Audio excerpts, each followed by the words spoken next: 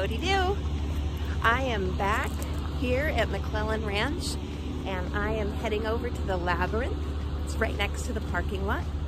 And I'm going to leave a center stone that I've made. The last time I was here, there was this beautiful labyrinth. I took you through it. We walked together. If you haven't seen that video, check the links in the comments below and you can find it there. But in the center of the labyrinth, there was no kind of offering stone yet. It's a new labyrinth. So I went ahead and found a stone that we can place into the center of the labyrinth that will act as kind of an altar, an anchoring stone. And it will also let people know that it's okay to leave things in the middle of the labyrinth. It's encouraged. Let me show you the rock that we're going to place in the middle of the labyrinth.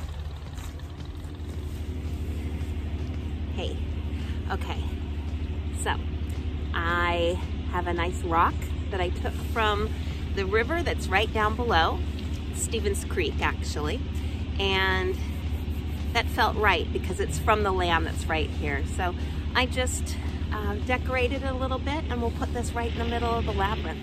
And this will act as our anchor stone or an altar stone. And I also brought an offering, a personal offering, of some clear quartz. And I'm going to go ahead and leave that in the middle as well.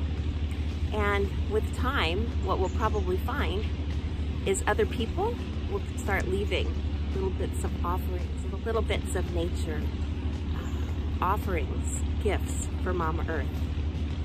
So I'm going to go ahead and walk through the labyrinth and place the stone.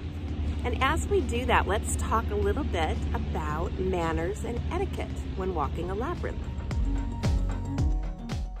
Although there are not a lot of rules involved with walking a labyrinth, it's really something that you do in your own way. There are some things that you might want to know about so that you can walk with respect.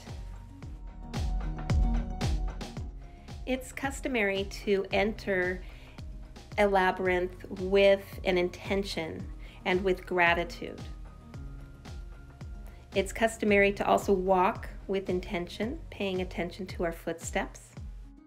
It's considered good etiquette to stay on the path and follow that path as it's designed for that labyrinth.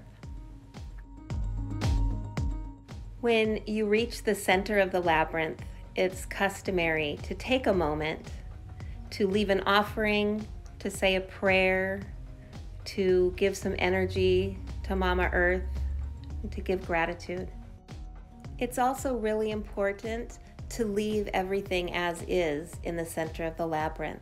Everything that is left as an offering is meant to stay there. Be respectful and walk quietly. And don't take any shortcuts and cross over the paths. No, no, no. It's helpful to clear the path of debris as you walk.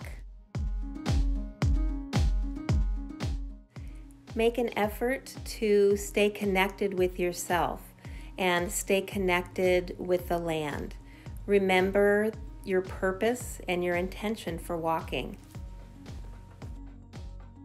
And as you reach the opening of the labyrinth to exit, simply step out and turn around, say a little prayer, say goodbye for now, and it's as easy as that.